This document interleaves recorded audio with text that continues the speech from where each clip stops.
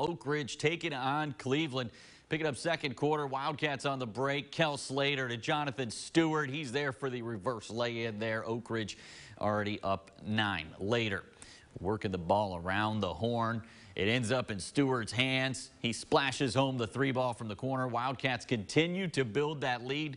That put them up 12.